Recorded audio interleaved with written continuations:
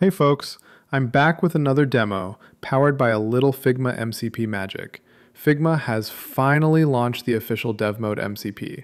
It's still in beta, but it already includes some really great features. What I love the most is that I can now use multiple MCP tools together in same cursor chat window.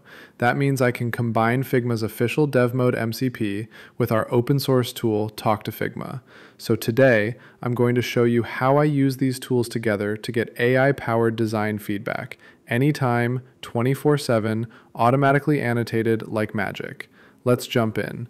When I run the script, Talk to Figma works just like usual, but when it comes time to extract an image, cursor switches over to Figma's DevMode MCP, and it's incredibly fast and accurate. Then, using the extracted image, Cursor AI generates UX feedback according to my prompt request and use Talk to Figma tools again to automatically add annotations.